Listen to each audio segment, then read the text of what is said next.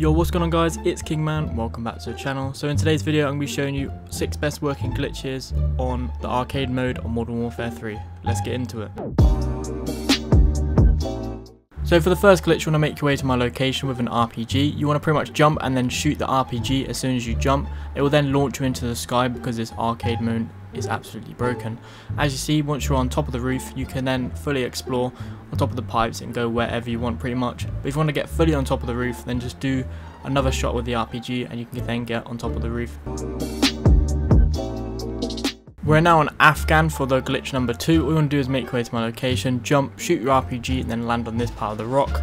Wait for your RPG to reload and then redo it again, and as you see you can then get over the barrier and land on top of this area on Afghan. If you want to get under the map, all you want to do is make your way to my location.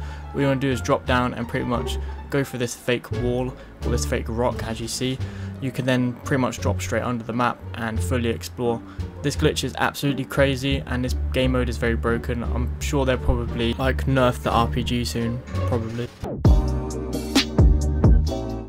Now moving on to glitch number 3, if you make your way to my location where these vents are, as you'll notice all of the vents are completely fake and you can then do the RPG jump into the vents and you can then get inside of this crazy massive secret room on high rise.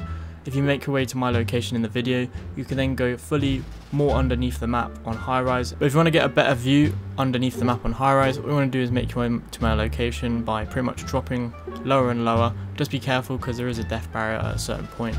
But if you make your way to my location, you can then pretty much see underneath the whole entire map and it looks absolutely incredible.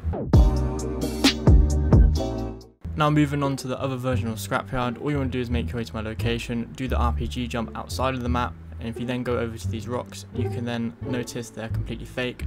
You can then run straight underneath the map, and there you go, you can literally walk under here. Just be careful because there is some death barriers in certain areas, but if you do go to the right areas, you'll notice you can literally free roam underneath the map and explore underneath the map on Scrapyard.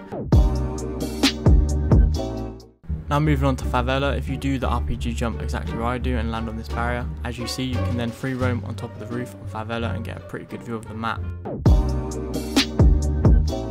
So for the last spot on Favela, all you want to do is throw down a Semtex or do the RPG jump, pretty much jump as soon as it explodes, and you can then go to this non-timer area. You can then chill up here on top of this roof on Favela. But yeah, that is it for today's video guys. Make sure you like and subscribe to the channel. We're very close to 7k subscribers. See you in the next one. Peace out.